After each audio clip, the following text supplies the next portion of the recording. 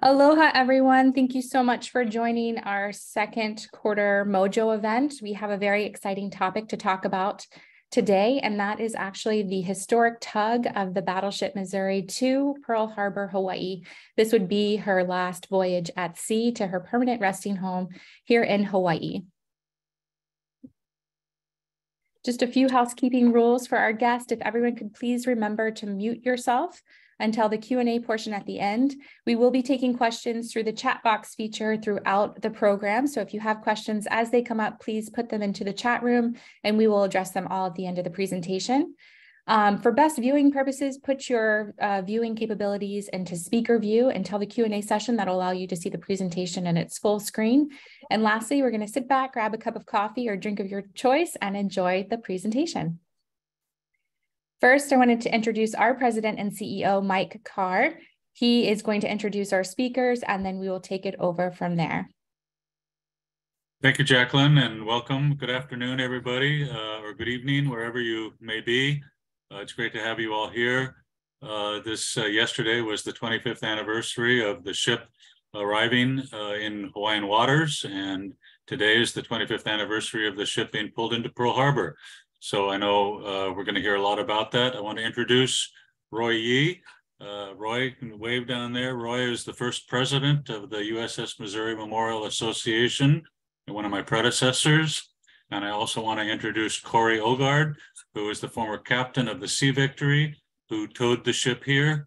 And as you'll probably learn, towed lots of other ships to their final resting places as well. I get to sit back and just enjoy along with all of you. And I'm going to turn it over to a moderator today, who is the curator of our association, Mr. Frank Clay. Frank? All right. Thank you, Mike. Aloha, everyone, and welcome to Mojo today. Very exciting for us and for me as well. I'm the curator of the Battleship Missouri, and I'll be facilitating this discussion with Roy and Kaare, and you're going to hear some pretty cool stuff about this anniversary and getting the mighty motor Pearl Harbor. But before we get started, I just would like to have Roy and Kaare introduce themselves. So Roy, if you don't mind starting, if you could just introduce yourself briefly and your background, please. Yes, I started out as an electrical engineer and worked in the family business, and then went on to become president of a private shipyard here in Honolulu. And through that, I went on to work for Hawaiian Electric Industries and somehow got involved with the shipyard business by running a private shipyard here that was looking for more work after the Vietnam War. So we got involved with the home porting efforts originally to bring the Battleship Missouri here after coming out of mothballs from Bremerton. That did not happen. But at the end of the Gulf War, she was slated to go back into mothballs in Bremerton, but a group of leaders in Hawaii decided that maybe we ought to bring her out here to Hawaii and be a museum ship. And that started this whole process of the donation, and you'll hear more about it through this next hour or so. That's a real quick update there. Frank. Well, thank you, Roy. And Kaare, if you don't mind, just if you could briefly introduce yourself and your background. Yes, good afternoon. Obviously, I'm a retired towboat captain. I started on tugboats 1970 and retired at the end of 2005. So I had 35 years of it. Towed a lot in Alaska, almost every dog hole there is in Alaska, being Seattle Company. That was a main part of our business. And I've kind of towed worldwide. After that, I towed 3 of these battleships. I towed aircraft carriers, heavy cruisers, and the ships go all the way down to frigates, and I even towed the last submarine that was built with diesel engines from Long Beach to Bremerton, where I think it became razor blades there. So it's been an interesting life, but the Missouri tow, I think, tops them all as far as the impact it's had on me. So. Well, and thank you, Kaare. So before we get into kind of discussion about the tow of the Missouri, I really want to go over the timeline of how we get to this point briefly for folks who might not know. So on March 31st, 1992, the USS Missouri was decommissioned from active service by the US Navy. And obviously a ship of this historical significance was destined to become a museum ship. So by 1995, the US Navy started soliciting proposals from cities to put in bids to host the Missouri as a museum ship. And 4 cities submitted proposals: Pearl Harbor, Bremerton, Washington, and then San Francisco and Long Beach, California, all put in bids.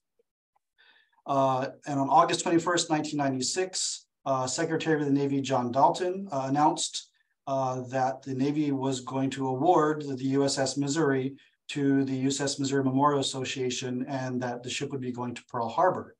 Now, this decision was not without controversy, and in fact, there were many challenges, mainly from the Bremerton interests.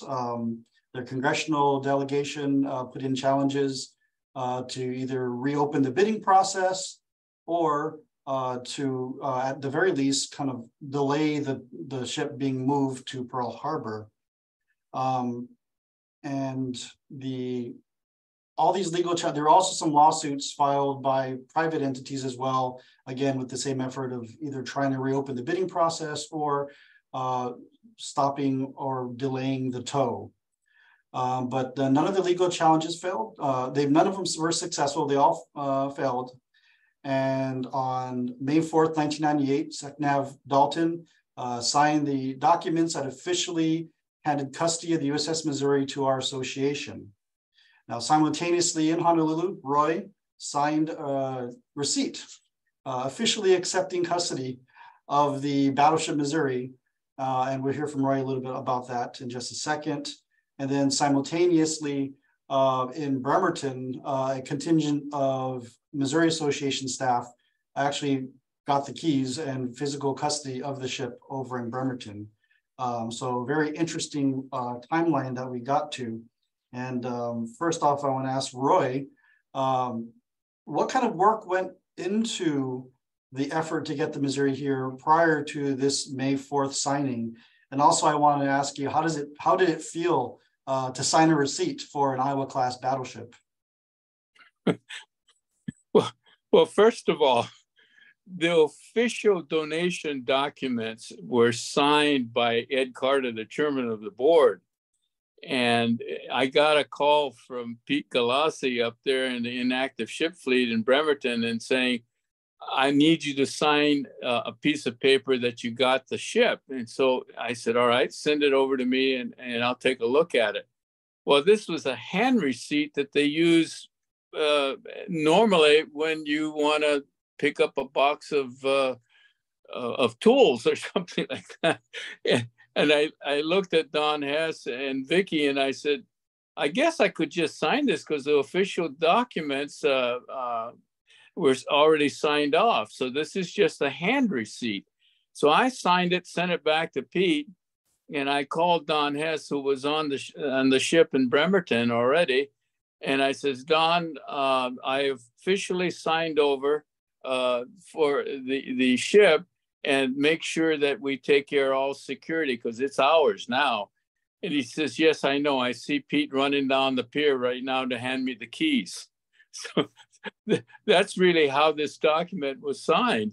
But, you know, going back to your original question, Frank, this getting to Missouri here was an economic development project put on to get more ships to Hawaii for ship repair. But that failed. And so, you know, due to the efforts of Admiral Hayes, Admiral Alvy Wright, and Admiral Tom Hayward, they asked to have the ship donated to Hawaii and not take her back to Bremerton. Well, that didn't work. So the Secretary of Navy then put the ship out for bid, as you had reported a little bit earlier. And so a proposal was put together to get the ship donated. And that was a very long, arduous process in trying to figure out financing, location, engineering. And so that's really the work that went on behind it. And then after Secretary Dalton awarded it to us, that started a legal battle, as you also reported. And so let's leave it to that, and then you can go on and talk more about the tug. Right. So when the ship basically to get the ship to Pearl Harbor, it was is it true that the Navy was not going to provide any financial or logistical support for the towing effort? That's correct, because the Missouri Memorial Association was a private entity. So they could not do a tow of opportunity, as they called it back in those days, with a Navy towboat. And so that was out, and it became then a very private affair. We had to pay for the tugboat and the tow and pay rent at the pier at the same time. Okay, so the effort, so basically a lot of research was done to do the footwork, insurance, everything else, and also bid for the company that would do the tow. And if you could talk about the bidding process for the tow company, and also why did you select Crowley to do the job? Well, we needed a towboat with huge horsepower. We had other towboat companies make a proposal to us with using 2 tugboats, but that is, in an ocean tow of a vessel this large, having 2 towboats trying to coordinate the tow is well done, but not the best of all worlds. So we picked Crowley because they had a towboat, the Sea Victory, with, if I'm not correct, my memory is 7,500 horsepower. And I rode that tugboat out, and it was like sitting on top of a locomotive engine. And that's exactly what it was. Okay. So I guess the next question is for Corey. So Corey, how did it feel to get the assignment to be selected, you and the Sea Victory, to be the tow boat for the USS Missouri? Oh, it was great. It was like hitting a home run. Yeah, being a really good friend of my marine operations manager, we sure kicked it around a lot. And they even, he told me that they even put in the proposal that all the crew, the entire crew from top to bottom, would be veterans. So it was great working on this, going over to the ship, looking at the tow gear, and the energy just kept building and building all the time until we actually did the job. And then this wasn't your first involvement with USS Missouri. There's a photo up there of you being aboard the ship in Bremerton. Could you tell us a little bit about that? Well, that you're talking about the picture with my son. He was about 10 years, maybe not even 10 years old. And the reason why we're standing on the foredeck, the forecastle of the ship, is I was over there because we were going to tow another ship out. And I believe that ship would have been the Chicago. The heavy cruiser Chicago was being towed out to California to the junkyard. And you can see it still had the mothball dehumidification equipment all over the ship back then. Yeah, I had another picture that my son was sitting on the rifle right behind my left ear there. It was low to the deck, so I could just throw him up on the rifle, and I took his picture. But apparently through the years, he's taken it and he probably pinned it up on his bedroom somewhere. So I couldn't find it to send it to you. So Corey, if you could talk a little bit about the Sea Victory and Roy kind of alluded to, we needed a big, strong tugboat to do this. Could you tell us a little about the Sea Victory and her technical stats and what she was like to handle? Sure. Well, Roy, the two engines were 3,600 horsepower apiece. So mathematics, I guess, is 7,200 horsepower. But there's like three different kinds of horsepower that they brag about. The actual horsepower that's coming off the propeller, and then the static horsepower of the engine just sitting there. They would have claimed 9,000 horsepower, but you wouldn't see that except for maybe 30 seconds when they tested it. But it was 7,200. But what helped the boat was we had quart nozzles, fixed quart nozzles. You can get steering quart nozzles or fixed nozzles, and that's what we had, the fixed nozzles. So it had a pretty good thrust. If my memory is correct, I think we had a bollard pull. We tested bollard pull of like 112 or 13 tons. That's where we hook our tow line into a dead man on the beach somewhere, and then we just pour the coal to her and see what the load cell will read. And that's required a lot of times by insurance people, that when a certain type of tow that's valued a lot of money, they want a lot of horsepower. So sometimes you have to use two tugs to reach that if it's a big enough object you're towing. We towed one object from Prudhoe Bay, Alaska to Russia, and it took three tugs to do that one to get the correct bollard pull. It was a really good sea boat. I mean, it just really comfortable in heavy weather. Really very good stability on it, and very roomy, very comfortable. The galley area where the crew would eat and hang out was spacious. It was a very, very comfortable boat. So to be a captain on a tugboat, you really wanted to covet a job like that. So I first went on that boat in 1995 on that class of boat, and it was that boat for a job we did towing ammunition around the Far East. And I just fell in love with it. So I spent the better part of 10 years on that boat. Okay. And you'd mentioned that the 8 of your crew that would do the tow for the Missouri were all hand-selected because they were veterans? Yeah, that was one of the stipulations, that they had to be a veteran. I'm a Navy veteran. I was a crewman on a submarine. In fact, my submarine, the USS Croker, is a museum itself now in Buffalo, New York. And my chief engineer, he was a retired Army enlisted man. He wasn't an officer, but he was in engineering. I think he was in the Corps of Engineers or something like that. And the cook, in fact, the cook is interesting. His name was, Roy knows the cook. His name was C.J. Good, the initial C.J. Nobody ever knew his real name, if he even had one. But C.J. was our cook, and he at one time had cooked for Captain Lee Case, K-A-I-S-S, who was a captain on the Missouri. CJ didn't sail on the Missouri. I think Captain Case must have been on another vessel when CJ did that.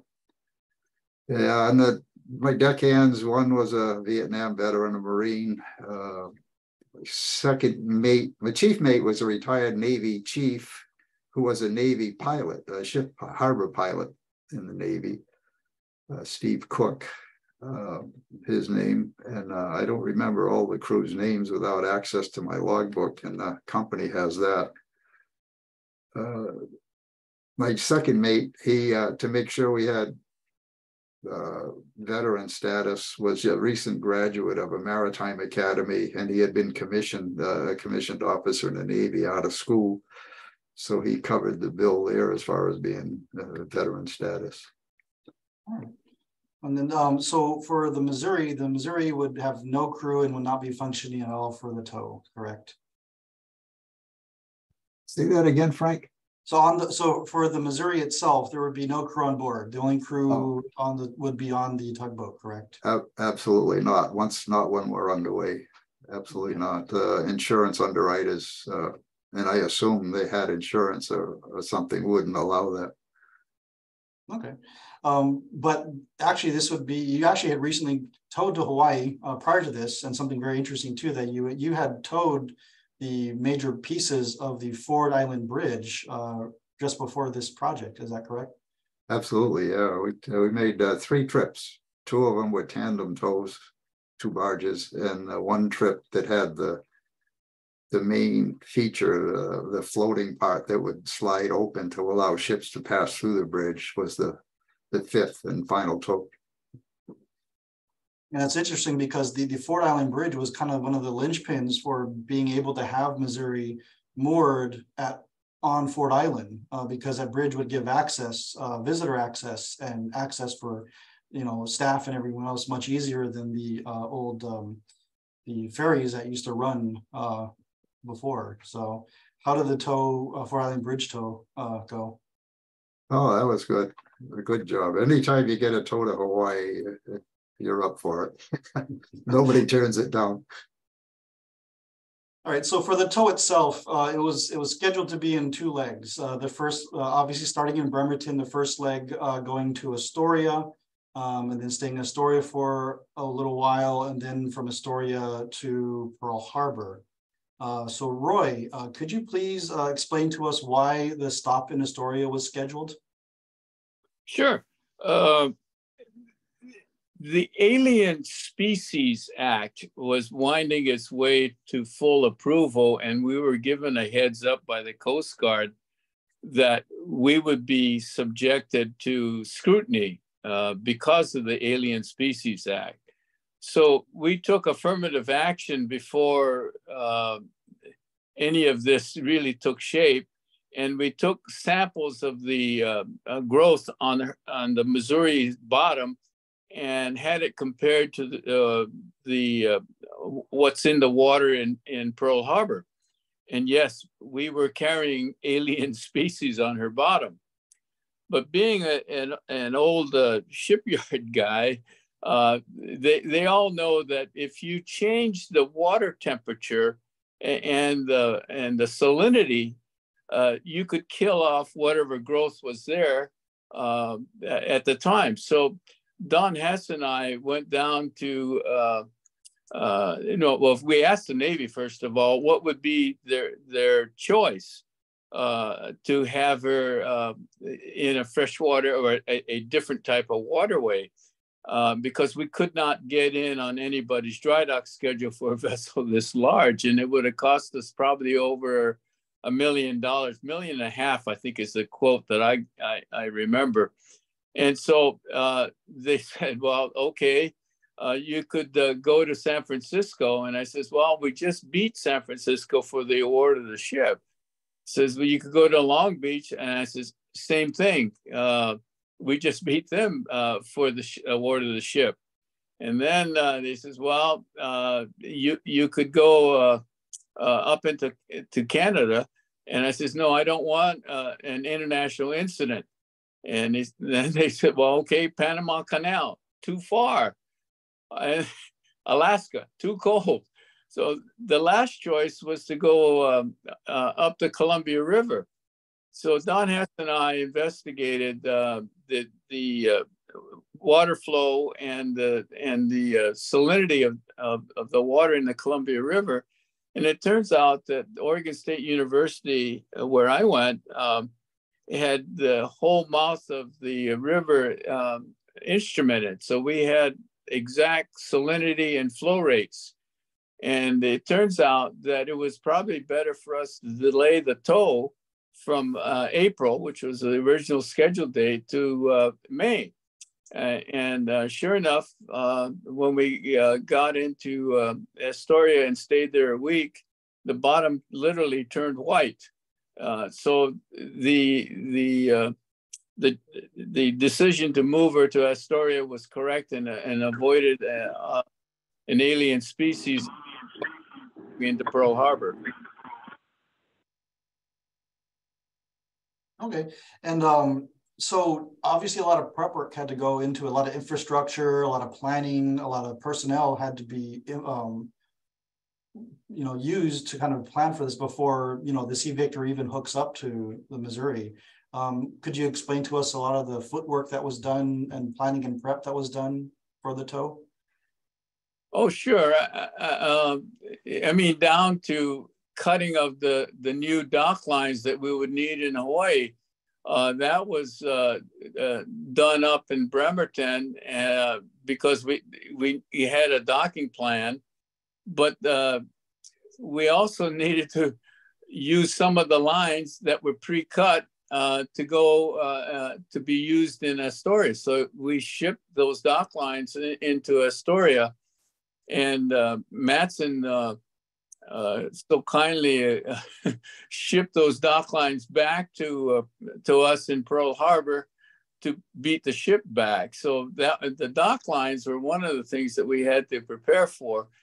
The other things were like, you know, getting the flooding alarms all set up correctly for the tow, and making sure everything was sealed up properly. And then to fend off a last minute lawsuit coming from out of the, I can't remember where it was, but someone had filed a lawsuit in Seattle, but we prevailed. So it wasn't that easy to get it out. Right. And could you talk a little bit about your Magnificent Seven, the core staff you had, the very limited staff you had to work with to accomplish all of this? Oh, I had a wonderful staff of 7, and I gave them the nickname of the Magnificent Seven because I said, your job is to bring the ship to Hawaii safely. And my job is to make sure that you have what you need to do that job. And so I told a newspaper reporter that I have coined the term the Magnificent Seven for whoever was on the team at that time. All right. So, so everything's ready to go. Sea Victory's in place, personnel's in place, the itinerary's in place. So Corey, could you tell us about hooking up to the Missouri in Bremerton and pulling her out for the first time? Yeah, we didn't have too much to do until the ship was pulled out of its berth by I don't know how many assist boats we had there, 4 to 6, you know. Anyway, we just laid outside off until they pulled it out. And then we backed up to it, kind of like what you see in the picture here, and started hooking up. And once again, there was anybody that had a boat or any object that floated in the water was out there laying in wait. I don't know if I sent a picture to Jacqueline that showed as we were leaving Rich Passage, all the people lined up on the beach and all the boats waiting. And it went smooth. It went well. Like I say, we had enough assist boats to help. And the only other thing that really sticks out in my mind that really impressed me was the flyby with the old World War II warplanes that had been refurbished, if you will, and zipping around. I'm not sure if I don't see them up in the back of this picture here, up off the mast. But that was a kick. I wasn't expecting that. In all the notoriety we got, newspapers, television, radio, nothing was ever said about a flyby like that. So it was quite a sight to see. And then, so you hook up the Missouri and you start getting her underway. How were the weather conditions in Bremerton that day? Oh, just ideal. Yeah, no problem weather-wise at all. Yeah. I don't recall at any point from Bremerton to Honolulu being disconcerted by weather conditions. I mean, it was just pretty much perfect all the way. In the background of this photo, you can see all those pleasure craft, all those sailboats just surrounding you folks, you know, as you're getting her underway. Yeah. And then yeah, there it is. What you can't beat that weather. Yeah, very beautiful weather. Nice shot too. So You weren't alone on this transit. It wasn't just you and your crew of 8. You had a couple passengers aboard. One of them being Roy, who would ride with you on the Sea Victory for the Bremerton to Astoria leg. But he also had another gentleman named Bob Warnett. If you could talk about Bob and Roy being aboard for the initial part of the tow. Yeah, Mr. Bob Warnett. Well, both of them. The first time I met both gentlemen, Bob was looking at me with the, I don't know, he was trying to size me up for some reason or another. I'm not sure what it was, but it didn't take long to get acquainted really well with him, and we became very good friends because we not only did the Missouri tow right away after we went and did the tow of the New Jersey too. So we spent an awful lot of time together.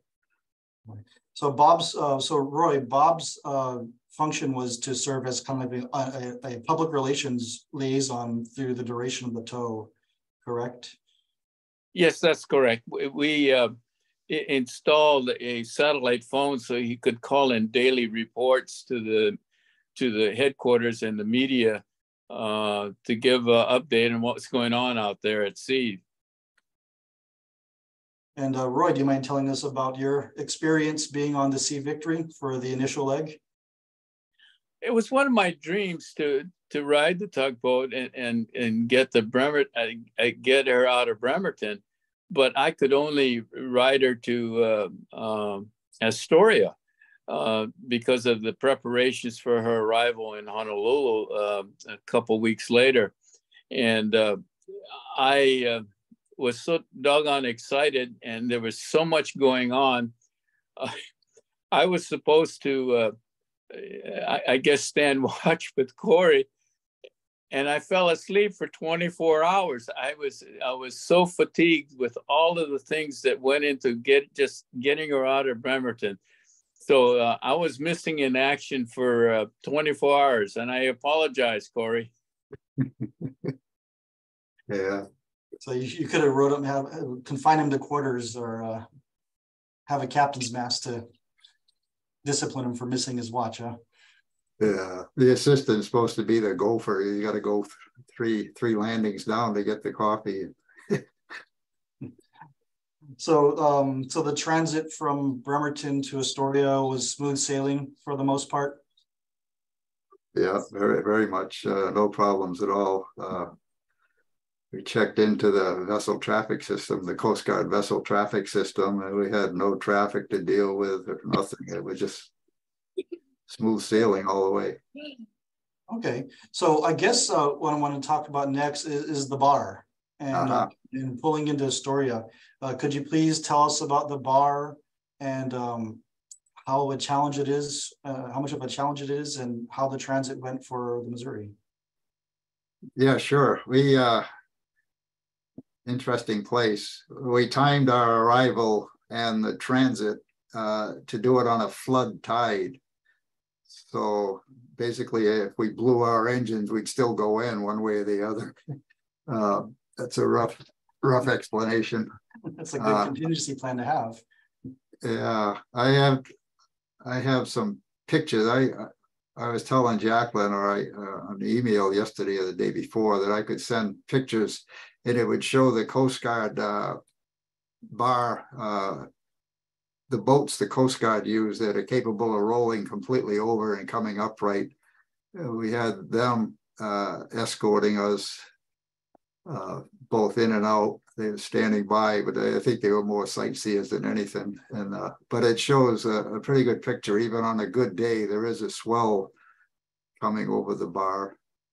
The bottom of the bar is all pure sand, so you don't really worry about snagging a tow wire on anything, a rock or anything, and anchoring you when you don't want to. So you get a nice shiny tow wire by the time you're across. But yeah, it went well. A little bit of traffic once we crossed the bar and got into the main channel to approach Astoria. We had to make way for outbound traffic, ship traffic, and that got interesting. But other than that, it's very smooth. We got lucky with the weather. The same as when we left. We had not quite sure. I think we had a slight ebb as we left. In other words, the opposite, if you lost your engine, you'd still get washed out. So yeah, everything went well. Well, good. And I understand on your way in, you got a call regarding gunfire that you would be hearing. Yeah, I didn't get the call, but I think maybe Roy was notified of that. You know, it was pretty hectic when I was going in, and the main thing I had to listen to was for the pilots on the Missouri on the ship and stuff. So I wasn't free to listen to a lot of other banter or whatever, if you will. I had to make sure I didn't miss anything they wanted to do. So, but yeah, I guess it came to pass. Somebody shot a salute for us. No, what happened is we got a call over the radio on channel 16, and it says, "Sea victory, sea victory. This is the United States Coast Guard. Please be aware there'll be gunfire upon you." And I looked at Corey and I said, because Fort Stevens is a national park, I guess, and they had some guns that they were getting ready to fire blanks at us. And I looked at Corey and I says, "Should we return fire with our 16-inch guns?" Yeah. So we had a good laugh over that as we got over the bar and started heading towards Astoria. And it was a nervous thing for us because when Don Hess and I inspected Astoria, we also went to visit the Coast Guard to check on their vessels that turn over and upright themselves at the same time. And we went, oh my gosh, I sure hope it's going to be nice weather and good seas for us to come over the bar. And I knew enough about the ocean going travels over the Columbia River bar. It's just absolutely treacherous, and it was absolutely flat that day. And as we got over the bar, Corey looked at me and he says, "You got the watch. I got to go and relieve myself." And I said, "What?" And he turned around when he came back and he says, "Roy, if it's going to be like this, you can ride with me anytime." So overall, a good transit, and you pulled into Astoria with relative ease, I guess it sounds like. With the exception, as you, I know that emphasize this, but the Navy required us to set up a dual flooding alarm system on the ship, which it had, but it wasn't working properly. And so with the help of Don and Joy Hess and Bob Sanchez, they were able to get the dual alarm system working. But as we were coming in on the Columbia River, the captain and I looked at the ship and admired it, and we just kind of looked at each other. He says, "You see what I see?" I said, "Yeah, I see what you see." The alarm, the flooding alarm went off as we were entering the Columbia River, and he says, "How long have you seen it?" He says, "About 10 minutes." And so that was kind of exciting ride up to the pier, and I jumped off the tug as soon as I could to make sure I could get on the ship right away to make and inspect the flooding alarm system to make sure it wasn't a false alarm. It was a real alarm, and there was water that was taken aboard, and this is what I thought happened, and that is during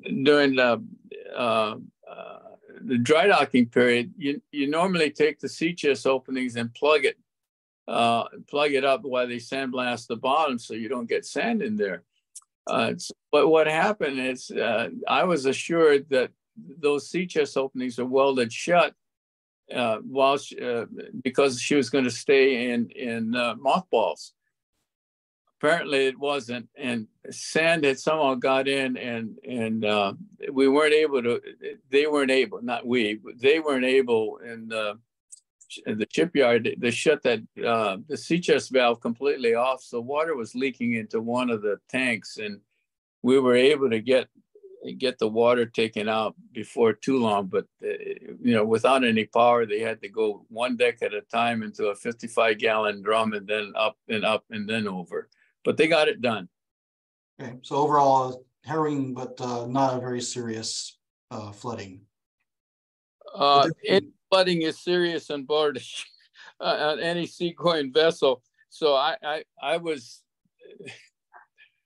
very disturbed by it, but Don Hess and crew were able to get it taken care of, along with our marine surveyor, John Milbar. Oh, good. So you pull into Astoria. How was your reception, and how was the fanfare that you received while in Astoria? Well, first of all, we stayed there a week, and the reason for going into Astoria was to kill off the alien species on the bottom. Just looking at it from the dock, the bottom looked like it turned completely white. But in being there for a week, we attracted people from all over Oregon that were even bust up high school kids that bust up from Eugene, quite a few miles away. If my memory is correct, there were about 50,000 visitors in Astoria, and it perked up that whole town there. Donations, we had a 1-foot cube clear plastic donation box that we were able to borrow from the port, and collected over $30,000 in donations. People just dropping money in the boxes. They were able to get on the main deck only and take a look at for the last time on the continent, take a look at the vessel. And how many visitors do you estimate came to visit the ship within that week? Well, like I said, I think there were about 50,000. There were traffic jams on the highway, both coming from Portland and coming up from the south. And then you had one specific VIP who got a police escort in to visit the Missouri. Would you want to talk about that for a little briefly?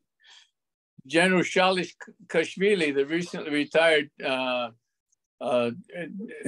chairman of the Joint Chiefs, wanted to visit. He had retired in Portland. He called and he said, I wanted to visit. So we said, well, you won't be able to come directly in from Portland. So we routed him across to Washington to come across the Astoria Bridge. And he arrived with his entourage with his family on the pier, and we gave him a private tour of the vessel. So he was very happy. Good. So overall, the time in Astoria was positive and well received by locals and you folks. Very positive. They welcomed us. We woke up that town with all the visitors and the money that they brought at the same time. Okay, but that was short-lived. Obviously, the ship had to continue on and go on to her final destination. So you did not ride, Roy, you did not ride the Sea Victory from Astoria to Pearl Harbor, correct? That's correct. Did not. I had to get back and prepare for the events that were being planned at Magic Island. Okay. And then pretty much the majority of the Missouri staff all flew home, with the exception of Bob, who stayed on the Sea Victory, correct? That's correct. Okay. So let's go back to Corey. So you got the Missouri again underway from Astoria to across the Pacific. Is a big jump there. How did you feel for the next leg? Well, once again, the weather is, you couldn't ask for better weather. So there was no stress. Once we cleared the bar and reconfigured our tow gear for deep sea, and that was it. Just sit back and enjoy the ride. We no sooner got the tow strung out and the crew started rigging their trolling gear, looking for mai and whatever else was stupid enough to grab the hook. So, yeah, that's one of the reasons why the guys really like the Hawaii trips. They get to fish.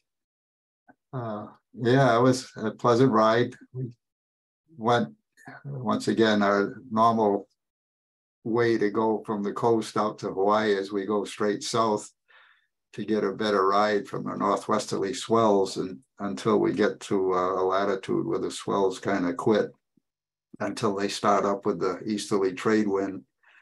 We make our turn over to the islands there, and everything went just perfect. I couldn't ask for a better trip. Halfway over or partway over, that's when Bob Warnett mentioned the Molokai, the Kalapapa thing, and we had an ETA that the miles to go and so forth, that we didn't really have to strain our engines, that we were just loafing along, if you will, and preserving the engines. And so we had so much extra time that, sure, we got plenty of time to do that. And we started adjusting the route for that, and that's when all these other things came up about Hawaii flags, and that we didn't have aboard. We had every flag we needed to cover every country we was going to go to on that trip.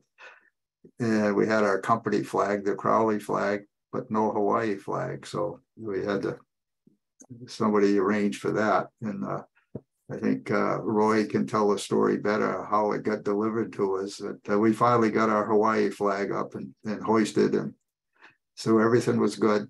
We made our swing by Kalapapa, and close enough that we could not tangle up our gear on the bottom, but we could see vehicles and people on the point out there, and so that went well.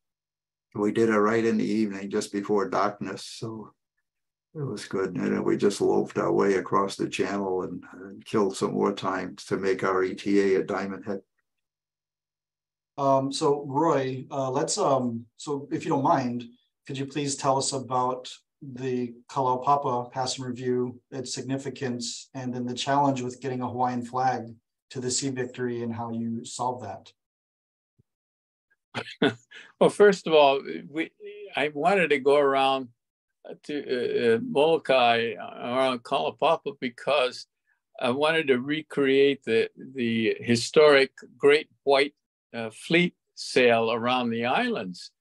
And so going around the north side of Molokai to pass and review off of Kalaupapa was in order. It also avoided any interfering traffic if we went between the islands of Maui and the Big Island and Lanai. So I thought I had arranged to have a Hawaiian flag put on the Sea Victory. So in the process of reminding Bob Wernett and the captain to make sure that they flew the Hawaiian flag at half mast on the tug, we gave him a call, and Corey came back and says, "Roy, we don't have that flag. It's on the ship." Missouri it came over as a dead ship, so there was the problem.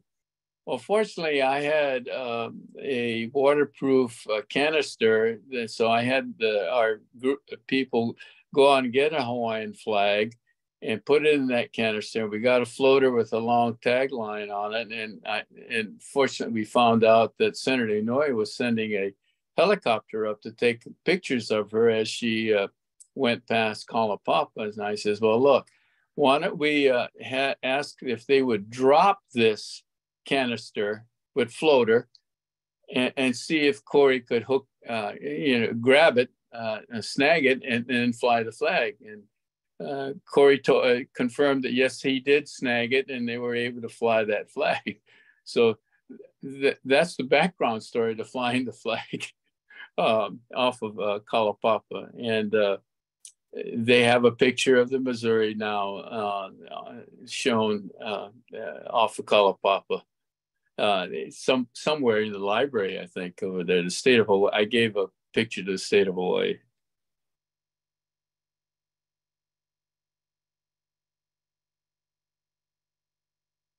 Are you still there? Yeah, sorry. So during the transit, Corey, you were interviewed by NPR, and we actually have that clip right now that we're going to play about the transit. One of the biggest and most important battleships in American history is making its last voyage. The USS Missouri is headed for Hawaii, where it will become a permanent memorial in Pearl Harbor. It was on the deck of the Missouri on September 2nd, 1945, that General Douglas MacArthur accepted Japan's unconditional surrender, marking the official end of the Second World War. Mighty Mo left Bremerton, Washington at the end of May, crewless and powerless. She's being towed by a seagoing tug named Sea Victory and is already more than halfway to Hawaii. The warship is 40 times the weight of the tug and is connected with a giant chain, each link of which weighs 100 pounds. The captain of Sea Victory is Kaare Ogaard.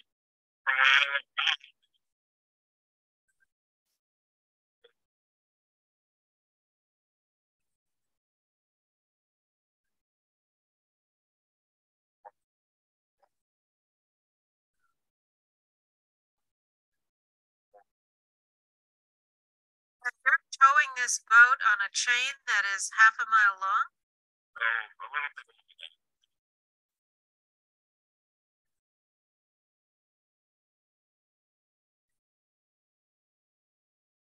What's been the most difficult part of this?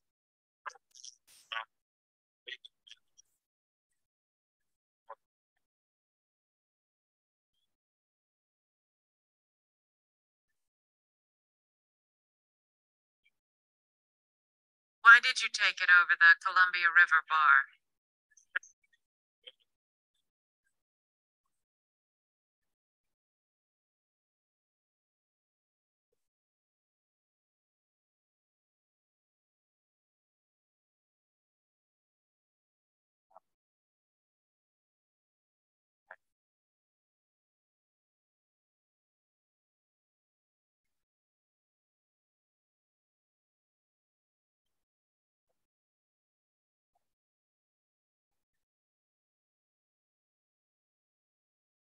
I think we're having some technical difficulties with the interview, so we will share it with all of you after this presentation via email.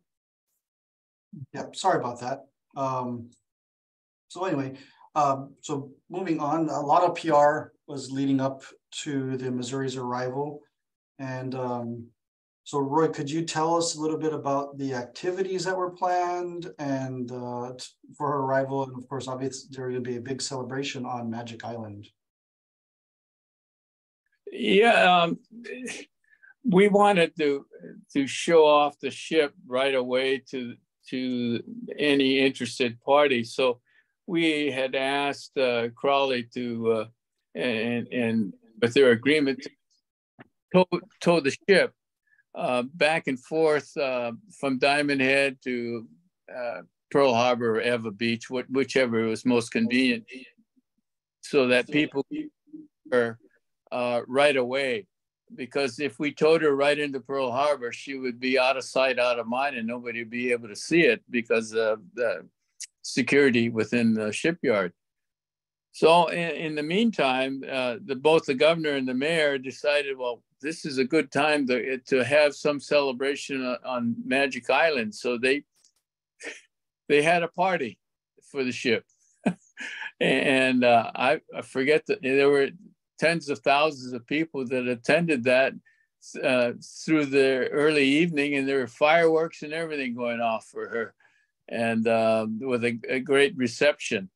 So that was one of the things that I guess put the tag on. This is something new to Hawaii, and it'll be a great thing to have.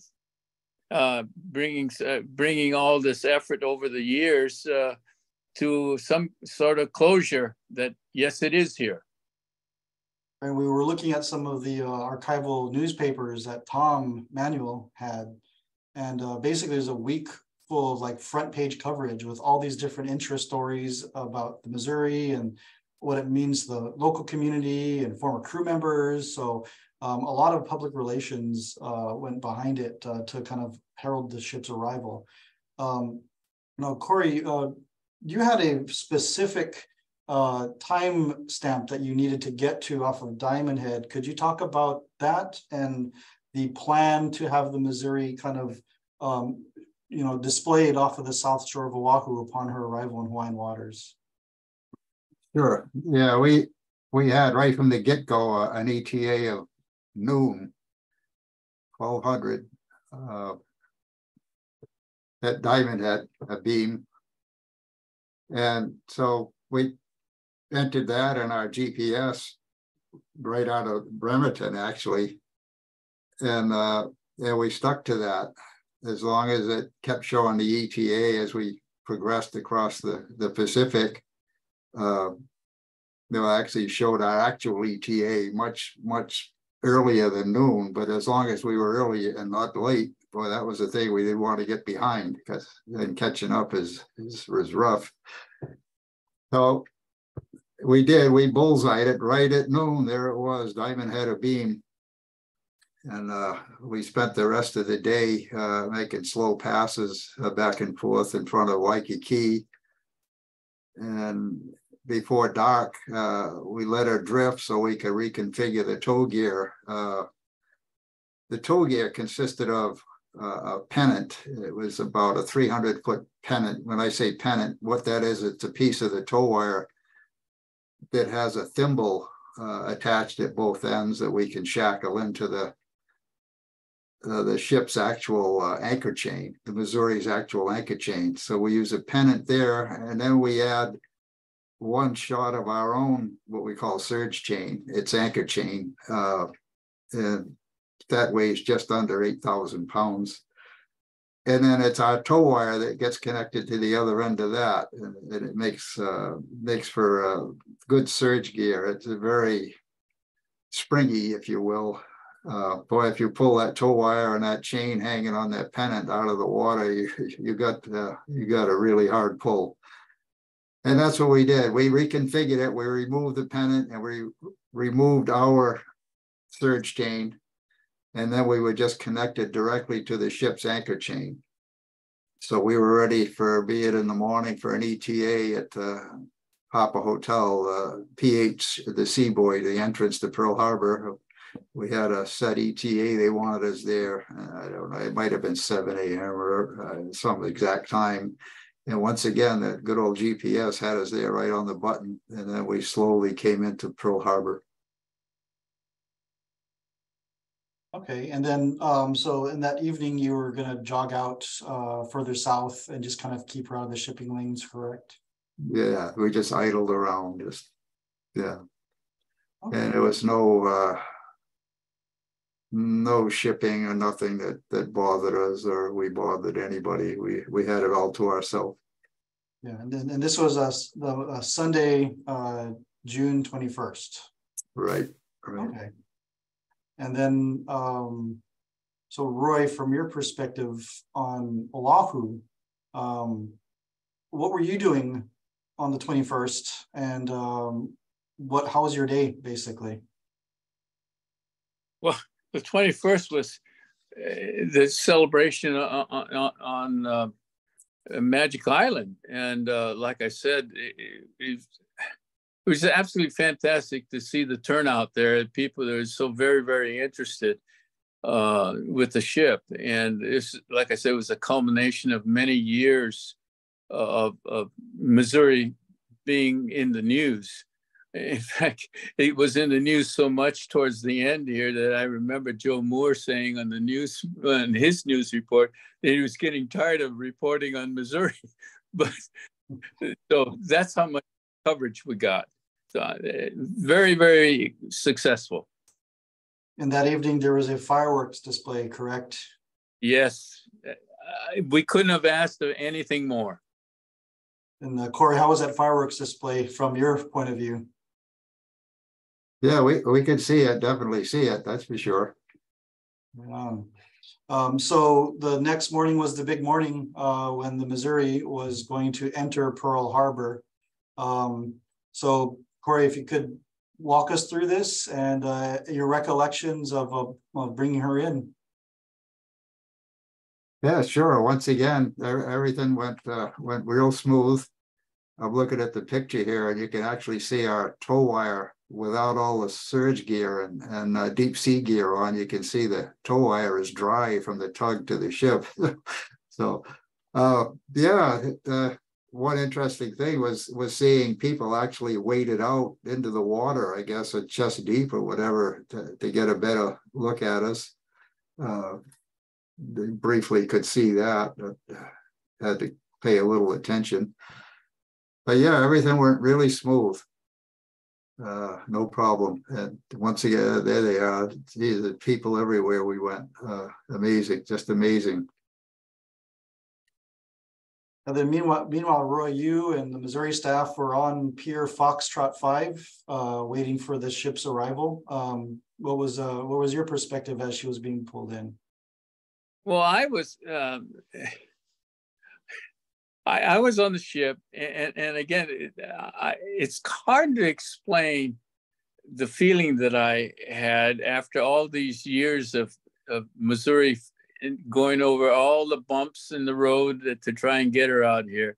It was a great sigh of relief, and we had scheduled an arrival ceremony, I believe at 2 p.m, to make sure that everything could be prepared properly, because as you know, this was towed across the ocean, and we took on a lot of salt air and debris, and so we had to get it cleaned up for a ceremony on the surrender deck. And so at 2 o'clock, we were scheduled to have opening ceremony, and we had former President George H.W. Bush call in along with Senator Inouye to offer their congratulatory comments. And as with everything, there's always a bump in the road. And I remember that we had a hard time getting the telephone line hooked up. And so through the work of Bob Sanchez, my son, and Don Hass, they were finally able to get the phone line connected so that the former president, could call in. And it was such a rewarding sound, because Carolyn Tanaka was our PR person in charge of the event, and she was looking awfully worried because we couldn't get the sound through, and she had set it all up. Well, the telephone line got hooked up just in time, because you could hear the president say very clearly, "Carolyn, Carolyn," and yes, it was working. And so the event was able to get staged properly with the president, and he said a few words of comment to us and congratulations. And then we got Senator Inouye on the line also. But that with everything that goes on, there's always some bump in the road that you have to be prepared for, and that was just another one of those things. Okay, right on. So Corey, you get the Missouri to Pier Foxtrot 5 in Pearl Harbor. The tow is complete. What were your thoughts as you unhooked her and got underway? Gosh, I don't know. I just relieved that we did it without any mishap to speak of. Yeah, it was a good sense of relief. Yeah, everything went well, even departures, Bremerton, arrival, Astoria, departure, Astoria, arrival, Pearl Harbor. Yeah, you couldn't ask for a better job. And I think you shared with us that your crew rendered honors to the Arizona Memorial and the USS Arizona as you were departing, correct? Yeah, we finally we landed we landed it on the tow line. We stayed connected where you can see in this picture ahead of it, and we worked in and we tied ourselves up ahead of the ship. And it was a while until the ship got tied down with their own mooring lines and everything. And then they draped in a lay, some kind of a lay around the bow of the ship that was pretty unique. But we finally got disconnected. as we left, the whole crew, we'd all been dealing with the ship and had so much to do with the ship that everybody was kind of attached to it. So from the cook, the engineer, everybody kind of lined along wherever they were standing on the starboard side of the ship, and we blew our whistle as we slowly went by. Hated to be leaving, but that was the last we would ever deal with the Missouri as far as a sea victory. And then for Roy, I guess the real work started with volunteers and the work of getting the ship ready to open for the public, correct?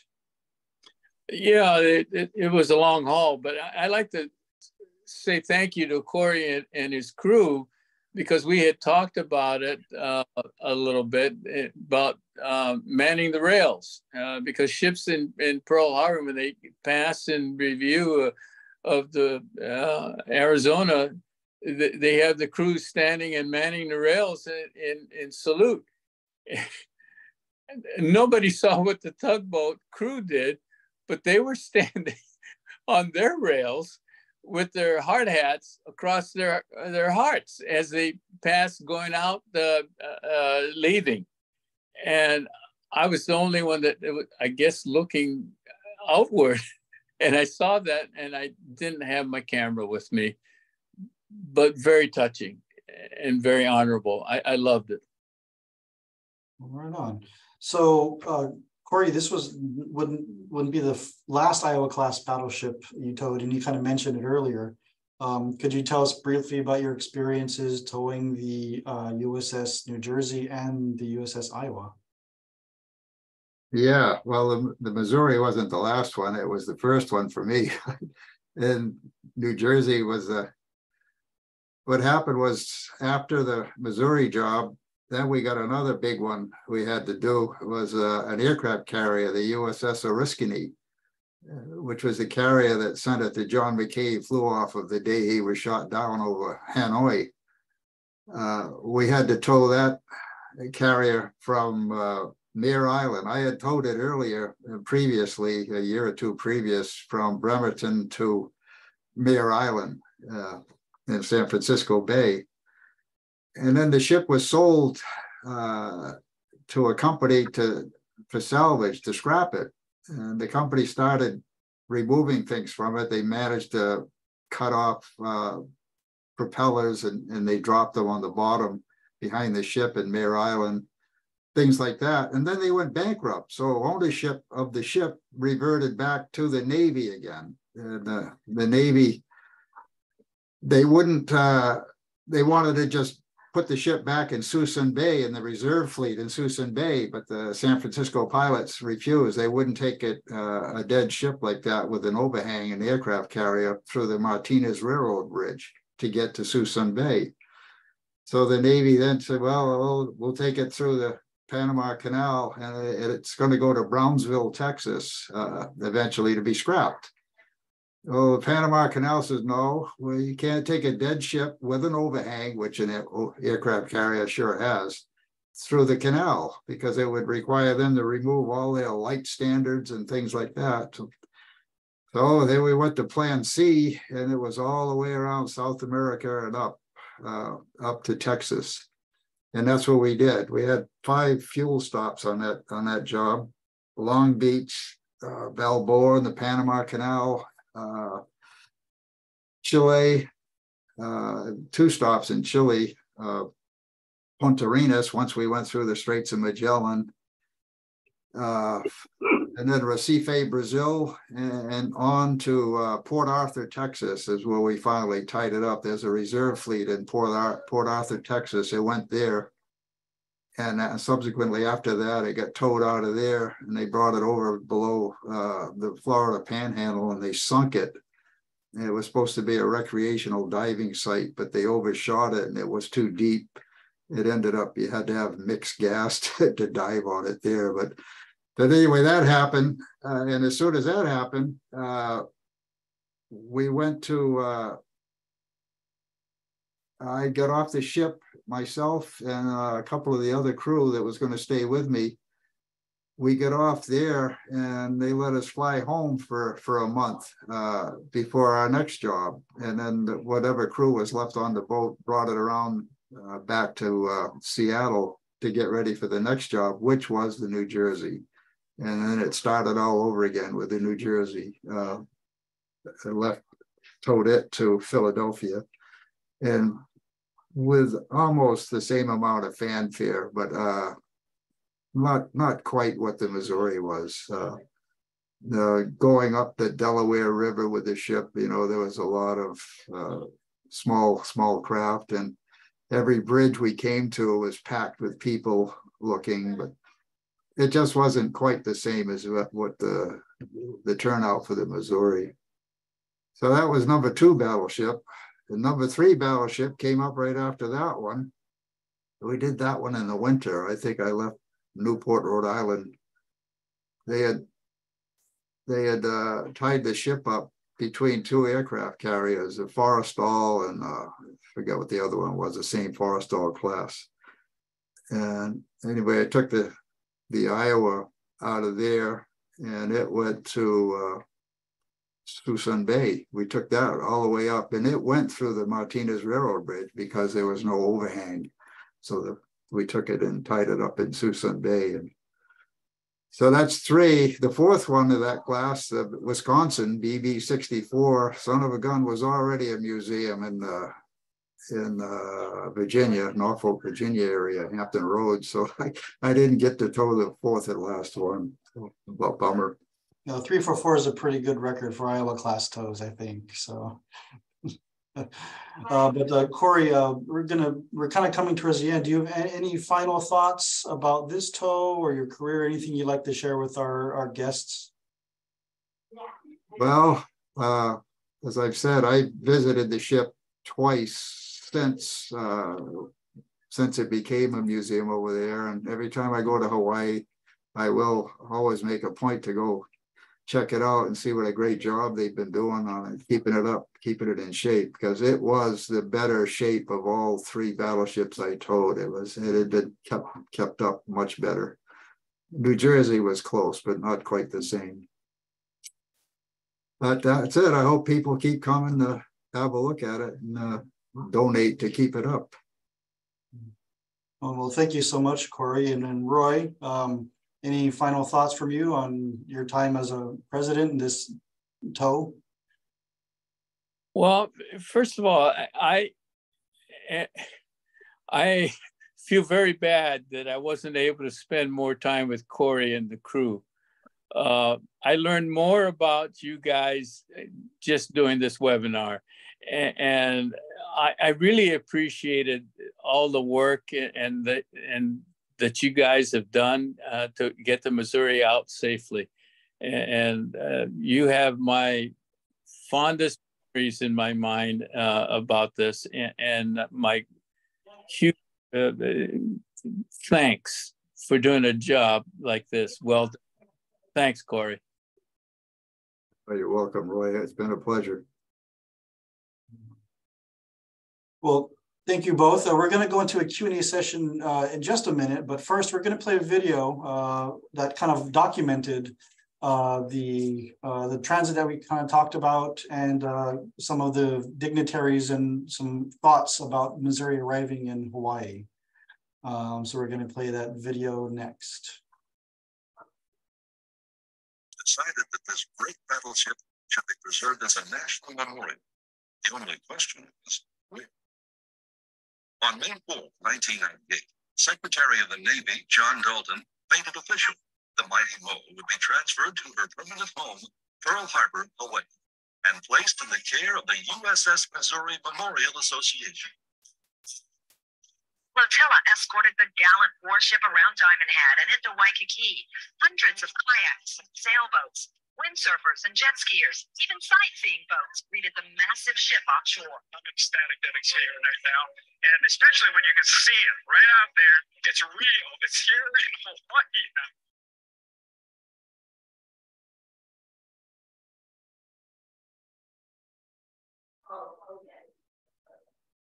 As the mayor of the city and county of Honolulu, I tell you that I speak for every citizen on this island when I say we are honored that the Missouri has returned home.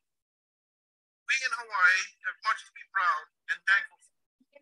As governor of this great state, I want to express our people's heartfelt thanks to the veterans of the Great Pacific War, living and dead, who have done so much for Hawaii, our nation, and the world. So is our result.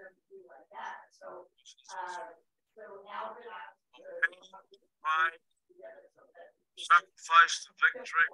The circle is now complete.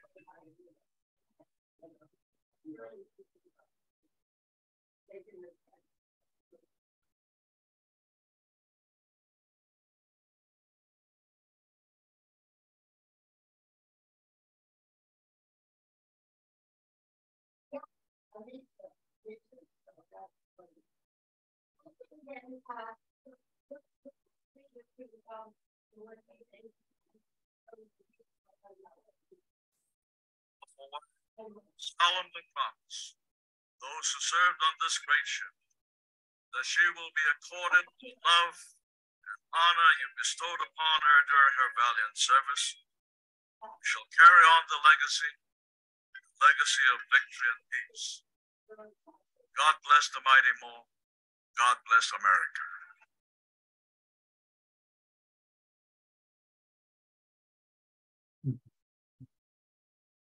Everyone, well, thank you very much. It's been my honor to moderate this discussion here. I'm going to turn it over back to Jacqueline for our Q&A session. Thank you, Frank. Thank you, Roy. And thank you, Corey. We really appreciate that. We do have a couple of questions in our chat room that I will pitch out to you guys now. One question is, for the open ocean part of the tow, how many knots did you travel at? How fast did you guys go?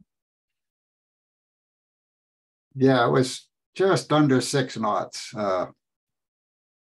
Probably a Boy Scout in really good shape. If he was walking fast, he could have kept up. Doesn't seem that fast, but I'm sure that it was a lot considering what you were towing. Yeah. Another question, which I'm not sure that we will have the answer to, is how much did Cher pay to film on the ship when she did her video, If I Could Turn Back Time? I don't know if anyone on here knows that answer. All I know is the Navy cringed when they saw what the film was. We've heard that as well. I think Admiral Kihuni might know that answer. We'll have to follow up on that one. I have another question just for you both. Knowing that the ship has now been in Hawaii for 25 years and you've both had a chance to come back on board, what does it mean to you when you step foot back onto the decks of the Mighty Mo to know what an instrument you guys were in actually bringing her to Hawaii to sit bow to bow with the sunken Arizona?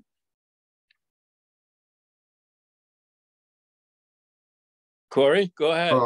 For my part, I'm General Douglas MacArthur. Old soldiers just fade away. That's what I thought about my part of it.